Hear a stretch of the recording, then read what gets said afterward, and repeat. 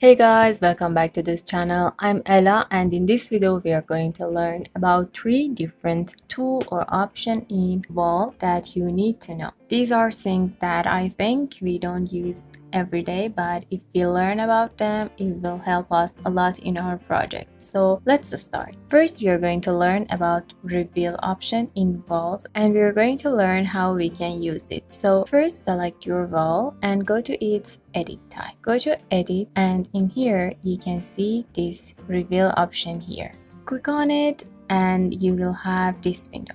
We're going to use this option to create a handrail on our wall. Mainly we can use this in hospital or stairs. So how we can use it? Click on this add option here, and in profile section click on this part and select one of these bricks. I'm going to select this one. Hit apply to see where it is located. Since this row is on exterior side, we have our reveal in this part. So if you change it to interior and apply, it will be on this side. With this number you can set its distance from this ground. Let's say we want it to be 80 centimeters above from our floor. Apply. If you want to change its location from base to top, you can just simply change this to top, but since we want it to be here, we're going to keep it on base. Also, with this option you can set its distance from this edge here. So if you change it to 10 centimeter, it will be in this part. Find the exact size that you want this reveal to cut your wall and enter it in this place. If this profile is something that you have created yourself and it has some special shape and you want to change its direction, you can use this flip option here. With this you can flip and mirror your profile from this point. Like if you apply, you can see that it will be mirrored from this line. For now, let's apply and OK. Now, as you can see, this is how reveal works. If you go to 3D view, you can see how it works. So it don't have any layer in this part, but it basically uses the color and texture or material of this part. As you can see here, all of these parts are white. If you change the material of this part, all of these parts will turn to that color too. Now, how we can use this as handle? For this, we need to some kind of shape in this part like a handle, and we're going to create it on new profile. So go to file and create a new family in profile. Just simple profile, not profile reveal. Open, and in here first set your unit. Now we're going to create our profile exactly on these walls. Some very simple shape like this. I'm going to use reference plan to fix all of these lines with them. Click on this align, then click on this part and lock it with here. Do this for all of these lines. Now select dimension and create a dimension from this point to here, and create another one from this part to here. I also want to create one in this part and another one in here. Select this and create a parameter for it. Let's call this width. Select this one and create another parameter for it, which is going to be our height. I'm going to create separate parameter for each part because we might need to change them. I'm going to save it as handle and then load it to my project. Go to section and select your wall. Go to its edit type. We are going to use our profile as a sweep for here. So click on sweep and add new one. In profile section, select your family, this handle here, change its size to interior and its distance to, let's say, 80 centimeters. Apply. As you can see, it's exactly in the edge of this wall, but it's a bit small. So just go to families and find your profile. Click on type properties and you can see all of those numbers in here. Let's change this one to 10 centimeter and 1 or 2 centimeter for its thickness. So this is one way that you can use this reveal option on your wall. Another way that you can use this is to go to File and create a new family on Reveal Profile. The difference between this Reveal Profile and this one is that you don't need to add one sweep and one reveal. We are looking at our profile from section, and as you can see, this is the face of your wall and this part is your wall. You can attach and mix your reveal and your sweep, your handrail together. How we can do this? Simply like this. Select rectangle and create the place that you want to cut from your wall. Maybe something like this. Okay. Now, if you want to add handrail to this reveal, you just need to draw something like this, exactly the shape of our rail. Okay. And just cut these lines like this. Let me copy this and show it to you in here. So this is the exact area that you want to cut your wall, and if you leave this part alone, this part is not going to be cut from your wall. Before we load it, let's also create some reference plan and also a dimension to fix these dimensions. So create one in here in this part. I need one in here, another one for this part, and one in here. Okay, now select align and lock all of these lines with these reference plans. Now use dimension to create parameter for them. I'm going to create one for this part, another one for here, and one for this part, and also one for this part, another one for here, and another one for this part. I think it's much better to be able to control all of these parts separately instead of controlling them like with only height or width. So I'm going to create parameters for each part like we created for profile.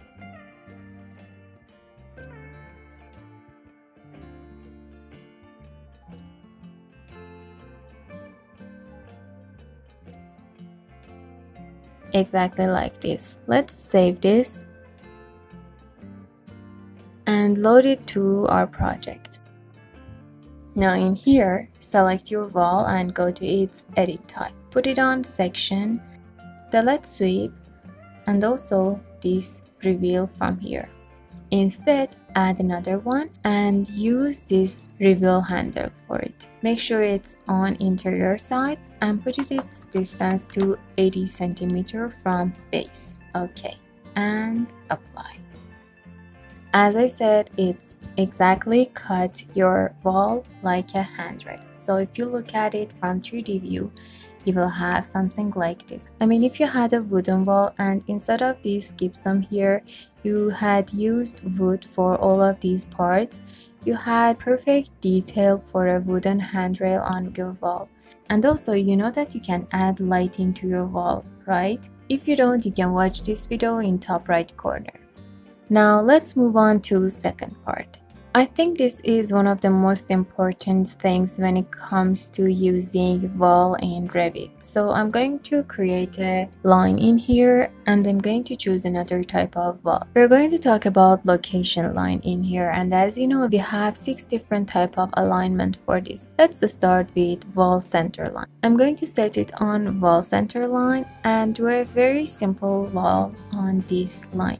What wall center line means? If you select your wall and go to edit type, you can see lots of different layers in here. But when you put your alignment on wall center line, your wall will be created regardless of all of these layers, and it will be exactly on the center of your wall, on the center of this thickness here. So your total thickness is 492 millimeter. And your wall will be exactly between these numbers. It doesn't matter where your core boundary is. It doesn't matter what kind of finishes you have. Your wall will be created exactly on its center. Now I'm going to create another one on core center line. What is its differences? If I draw one in here, you can see that its location is different.